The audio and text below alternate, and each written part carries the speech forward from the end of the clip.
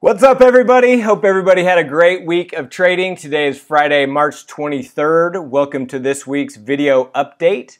We got a lot of new members who joined us before we closed the membership to new members. So welcome, everyone. If this is your first update, first week of trading with us, one thing I was going to mention, we did a lot of adjustments this week, which I know for newer traders can sometimes be really confusing. So I might take a little extra time to explain the adjustments here, so bear with me. But let's jump into the trades for the week. We started out on Monday the 19th, and our first trade was a closing adjusting trade in FXI. So we closed out one of our strangles, booked a nice profit on this piece of our trade, and we're still holding the other piece of that. Now, this was a little bit frustrating. There's two frustrating trades this week that I was trying to get out of, and then with this huge move down the last couple of days, they moved away from us, FXI being one of them. So we took off one, booked a nice profit, but then this one was fairly centered as well, and it's run all the way down out of range now. So I had orders in, I was trying to get filled. I didn't want to chase, which is what you should do. It's frustrating, but it's trading. It's what happens sometimes. So prices now run all the way down. So what we're going to look to do next week, let's first look at the calls to see where we're at. I mean, we still have a little bit of premium in there, so not necessarily any reason to roll the calls down quite yet. But what we will look to do next week is add another position. This one's in April, so we'll look to add another kind of centered strangle around the current price, collect more credit, give ourselves more time to be right, and continue to manage our way out of the trade. If I had gotten out, back when it was fairly centered, we would have been out of FXI, booked a really nice winner. Unfortunately, that's trading. It ran away from us, so now we'll continue to manage it. I mean, the implied volatility obviously is super high, IV percentile of 99. So even if we had gotten out of it, I'd be looking to re-enter and add positions anyway. So look for that next week in FXI. Next trade was an opening trade, in XLU, and we sold a strangle in XLU. IV percentile at the time was 83. So if we take a look at XLU, we've had a little bit of a down movement, just like a lot of things. But still well within the range here. Not much to do except for wait in XLU. Next trade was an opening adjusting trade in /ES, which is the S&P 500 futures. So what we did here is we added an iron condor. IV percentile at the time was currently at 92. So if we take a look at ES, had some big moves the last couple days in the market. So let's reset this so we can uncheck the correct boxes here. We've got a couple different positions on in ES, and you can see with this big down move, we're already way down here at the lower end of our range. So we haven't adjusted yet.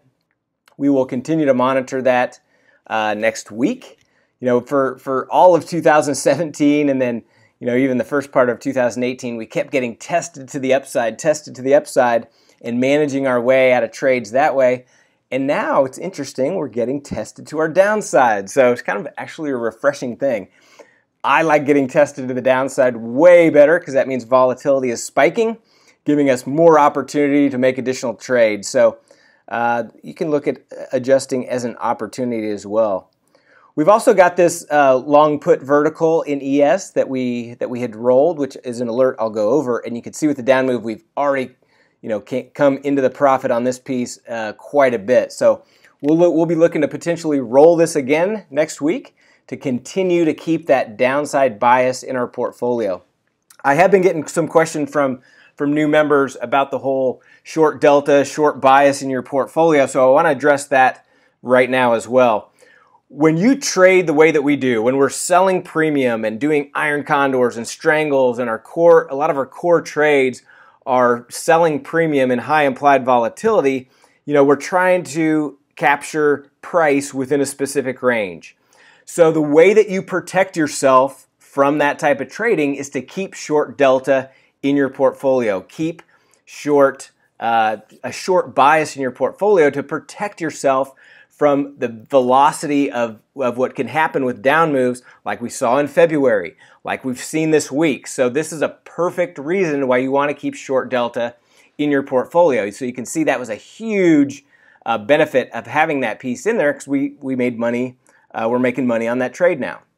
So that's we've got a couple blog posts about how to hedge your portfolio using delta, how to trade options like a professional. Those are two different blog posts with videos that you need to watch if you want to understand that concept a little bit better. All right, so moving on, next trade was a closing adjusting trade in ES. So we actually closed out of an iron condor in this one, made a nice profit on that piece of the trade. Next trade was a closing trade in Oracle. So this was an earnings, pre-earnings long straddle that we had put on, and we were looking for an expansion in implied volatility and a decent price move leading up to earnings. Didn't quite get there, and so we booked a small loser on that trade, and just, we had to be out before the earnings announcement, and so we needed to close that trade. Took a small loss on that one. Next trade was another closing trade where we had an iron condor on in SPY. And so we took that off, booked a nice profit on SPY. And I'll look at the closing trades here in a minute to show you what the profits were on some of these closing trades. Had a great week of profitable closed trades. Next trade was a closing adjusting trade in ZS. So like I said, we had a lot of adjustments this week. So this one was in soybeans, and basically what we did was we closed out our call vertical, booked a nice profit on that piece of the trade, and then we're still holding a full iron condor in ZS. So if we take a look at that, you can see it's hanging out near the lower end of our range, but still well within. Nothing to do there, no adjustments needed at this point. Next trade was a rolling adjusting trade in ES. So these are the kind that kind of give a little bit of confusion to newer traders. So remember, when we roll a position, essentially what that is you're closing out the current position and you're reopening at a different expiration cycle and possibly different strikes as well. And so this is one that we made some profit on this piece of the trade, and then so we closed it out and reopened it. Now, when you're trading options on futures, the platform, in this case Thinkorswim, does not have the functionality to do the one transaction roll like you can with options on stocks or ETFs. So we actually have to manually do this as two separate orders. So that's why you'll see it look like this. We sold this vertical and we bought this one.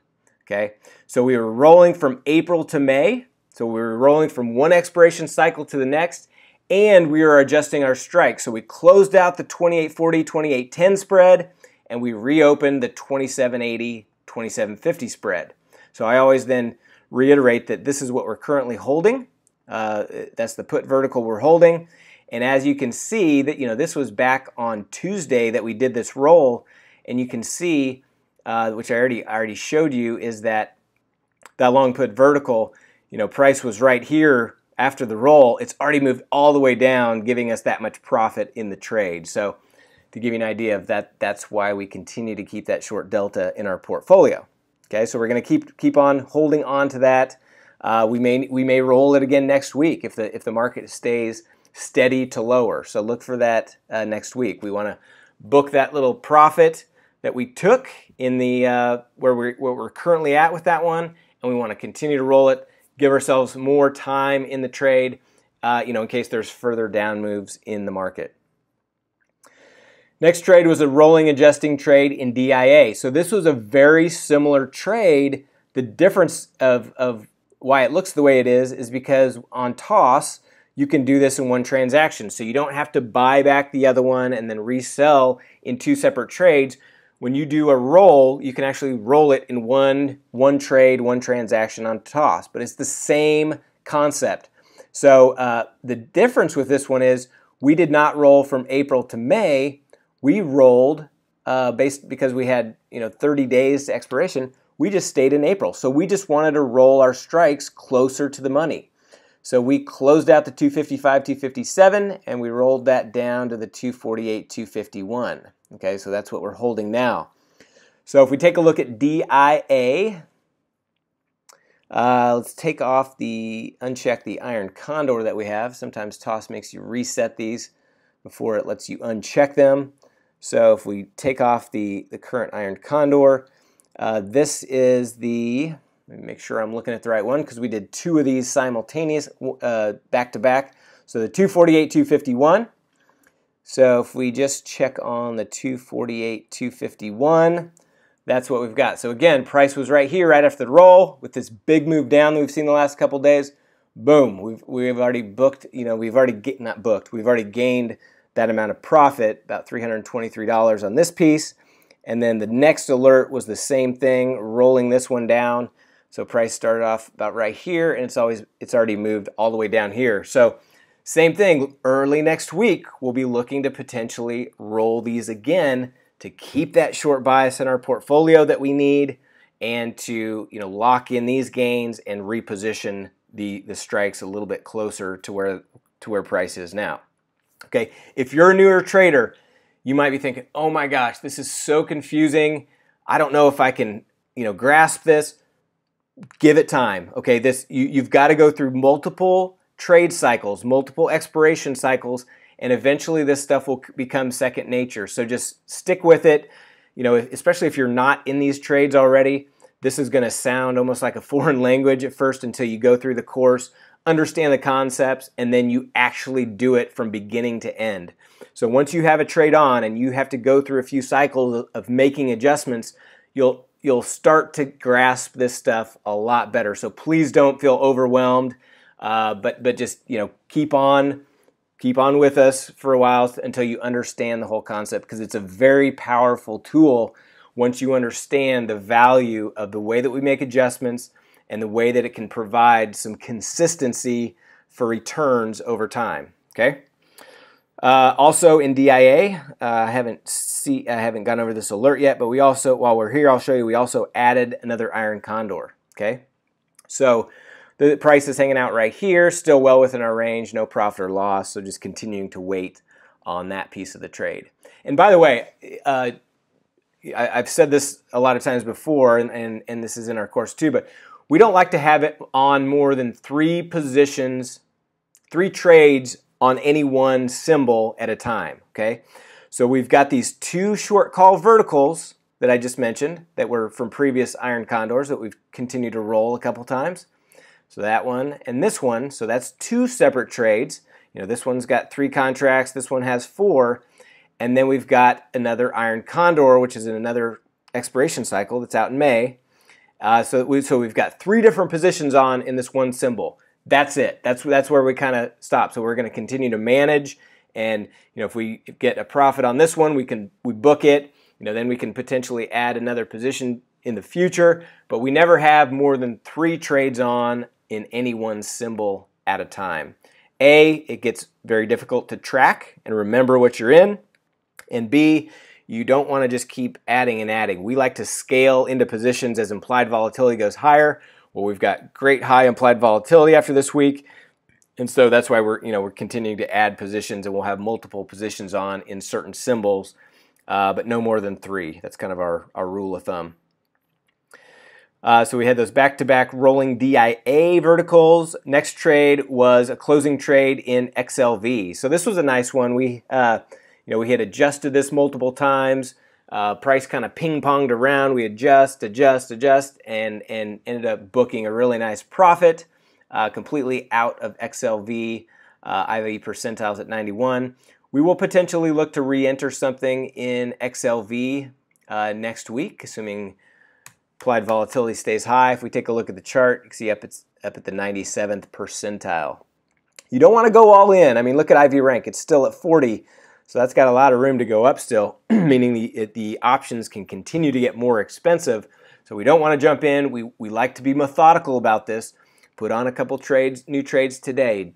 Wait till tomorrow. Put on another 1 or 2, and spread those out. So as price moves around, you're continuing to add these positions on at different time frames, different price levels, in different symbols, and that's how you build consistency, is that continual methodical diversification and adding and booking and adding and closing and adding and adjusting over time. Okay? So that's XLV. Next trade was a closing trade in EWW. So this was a short strangle that we had on in EWW. I had to make a few adjustments, but again, by staying mechanical, booked another nice profit in that trade. And then we actually added a new position in EWW, so I'll get to that here in an alert. Next trade was another closing trade. We bought back an iron condor in GLD, the gold ETF. Booked a nice profit of over 45% of max profit. Had a nice contraction in implied volatility. IV percentile when we closed this was down at currently at 21. So we had a nice contraction, which allowed us to get out of that trade. If we take a look at GLD now, after the last couple days, you'll see implied volatility has shot back up. Okay, so we'll be potentially looking to add a gold trade, a GLD, probably an iron condor in GLD next week. Okay. Next trade, an opening adjusting trade in DIA. So that's adding the iron condor in the May cycle. I already went over that. Next trade was an opening trade in EWW. Like I said, we went ahead and jumped back in here.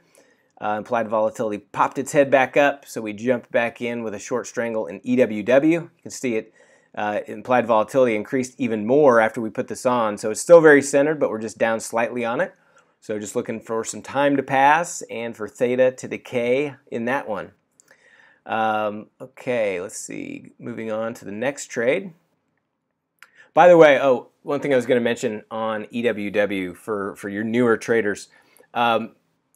Sometimes the question is, well, can I just buy the wings and define this to make it an iron condor? If I'm trading an IRA, or if I'm trading or if I don't have permission to trade naked options, or if I just like defined risk, can I trade an iron condor? And the answer is yes, you can.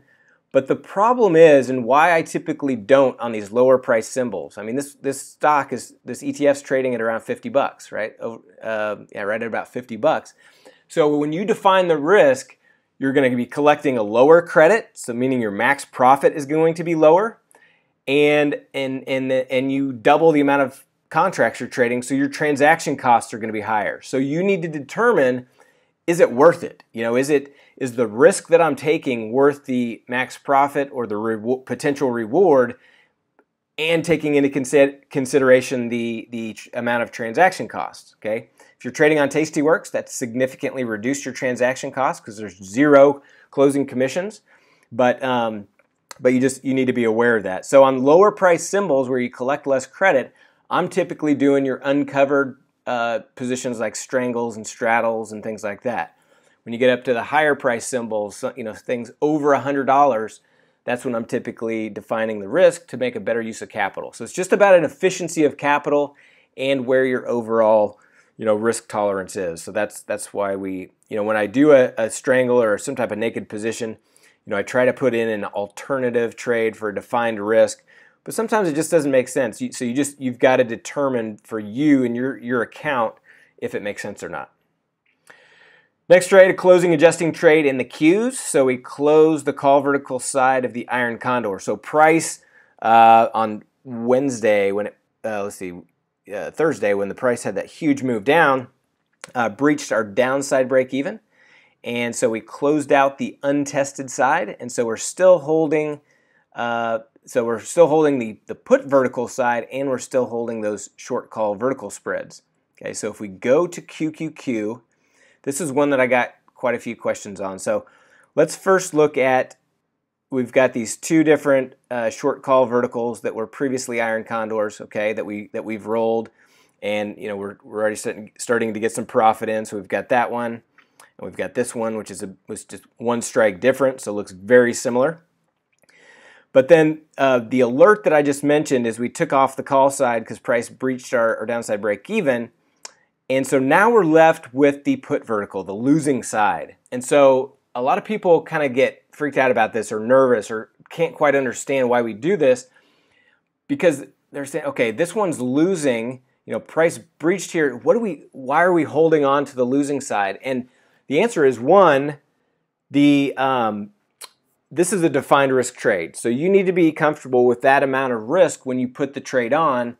if you happen to have a huge move and you take a max loss. Now, what we'll look to do with this trade is a couple things. One, if we look at how many days we have to expiration, we still have 28 days to expiration. Okay, that's a long time. Okay, so there's definitely not any reason to do this. You've got to let the probabilities play out. If we change our calendar to the expiration date, which in this case is 4/21, what you'll see is, I mean, there's still a very good chance that price could come back in the range. I mean, if you look at the shaded box, that's the one standard deviation move up or down. So the probability of price, going back into range, it's as good as any, right? I mean, there's still a decent probability. You've got to let the probabilities play out. So we don't want to just close this and take that loss, because price may come all the way back. And the fact that, we've seen this huge move down in price, having a little bit of a bounce back, a little bit of a retracement up, it's definitely not unheard of. And so we don't want to jump the gun and try to cut things off before the probabilities play out. Okay, so that's number one. Number two, it's defined risk, so we're not looking to do anything yet. We won't do anything with it probably, if it came back into range and we get, we're at a profitable position, we'd close it. But if it's still hanging out here, I'm going to hold it all the way till almost expiration week. And then at that point, we'll decide, do we want to roll it and give ourselves more time in the trade, or do we want to close it and just take the loss? Okay, so that's the plan with that. And remember, so this is, it's a losing position, but we've also got these short call vertical spreads that are protecting us to the downside as well. Okay, so that's the power of kind of playing both sides. You've got some short bias positions, you've got some long bias positions, and you're playing both sides, and you're hoping price kind of ping pongs around, and you might potentially win on both. And that's the name of the game. Okay. All right, moving on. So I already went over the two. So we had two back-to-back rolling call vertical spreads, very similar to what we already went over in DIA. I already showed those to you. Since we put them on, price came down even more, so we're in the profit on those, just holding on for more, and again to keep some more of that short bias, that short directional bias in our portfolio. Okay, so that was those back-to-back rolling adjusting verticals in the Qs. And lastly, our last trade was a closing trade in IWM. So we had an iron condor on in IWM, had to make multiple adjustments in IWM, which I'm going to show you when we go to the closing trades here. But by staying mechanical, we were able to book a nice winner, and we'll look to re-enter probably a position in IWM next week, because with this down move, implied volatility here is very high as well. Okay, as you can see, 99, IV rank is 78, nice and high there, so really juiced up options, a good time to potentially sell those. Okay, so we'll look at that next week. If we take a look at the closed trades that we made, you can see this is the IWM Iron Condor. Look at all those adjustments we had to make. Adjust close, adjust roll, adjust open, adjust close, all the way down the line. When we closed out, booked a profit of 164 bucks. Right? Nothing crazy, not a huge monster winner by any means. But when we first got in this, price just kept moving up, and blew through our upside range. And so just by staying mechanical, adjusting, extending duration, just continuing to play the game, we turned a loser, a big loser, into a winner. And that's the name of the game. If you can extend duration and continue to book profits and manage out of when price makes huge moves out of your range, and then you can just book the winners as they come, the ones that stay in your range, the easy ones, you put those together, that's consistent profitability, and that's what we do. So that was a nice one. We had the GLD Iron Condor we closed for a nice winner. The EWW Short Strangle, again, had to make a couple adjustments, couple rolls, ended up booking a nice profit of $160.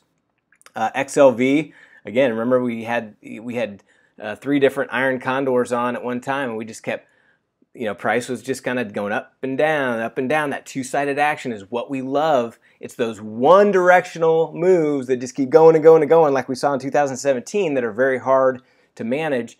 But with this one, booked a nice profit of $686. Okay. SPY, Iron Condor, booked a profit of 272. Oracle's the pre-earnings long straddle that we took a little loss of $66 on. The ZN short straddle booked a nice profit of 468. Now, you know, some of these profits are bigger than what we've seen in previous months too. And one of the reasons is we've had high implied volatility, right? Implied volatility was so low all of 2017 that when you put on a trade, your max profit is only so much. Well, when implied volatility gets higher, your max profit goes up because you're collecting more premium or collecting more credit, which makes your profits bigger. That's why we do it. EWZ short strangle made 144. XLE short strangle, this is from last week, 168. So anyway, those are some of the closed trades. Let's take a look at some of the other current positions we have on that we didn't necessarily do alerts in this week. One of which is the Euro /6E.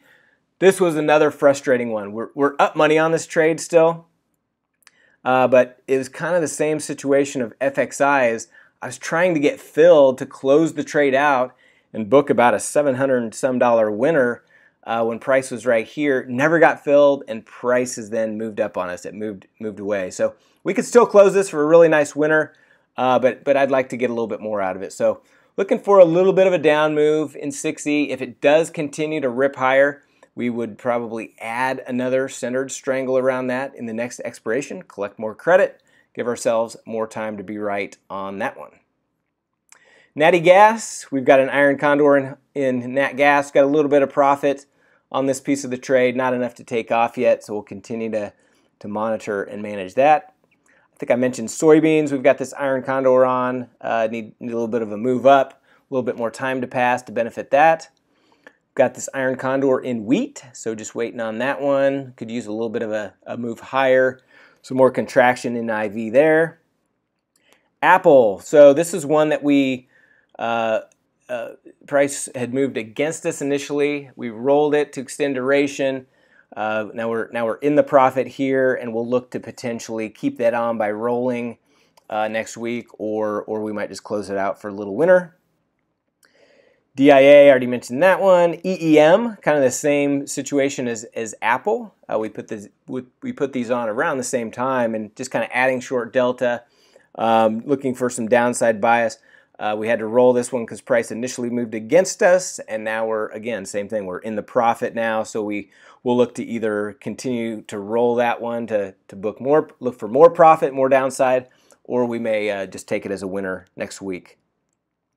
EWW I mentioned, FXI I mentioned, IYR. So this is the real estate ETF. We've got an adjusted strangle in here, so we've adjusted this one time. Price is just kind of hanging out here on our lower end of our range. We might potentially look to add to this one next week. If price comes back into range, we'll probably just keep watching it, keep managing it. But if it keeps lower, we'll probably add another centered strangle around that. You can see, like everything else right now, implied volatility is nice and high, so it's a good time to add and continue to be in these positions. Qs I mentioned. XLE, so this is the oil and gas ETF. Not much profit or loss there, so just waiting on that one.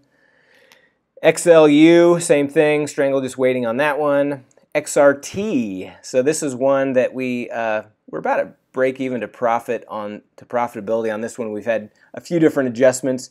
Price is hanging out here on the lower end of the range. If it continues lower, we will probably roll our calls down and then maybe potentially add another piece to this trade as well.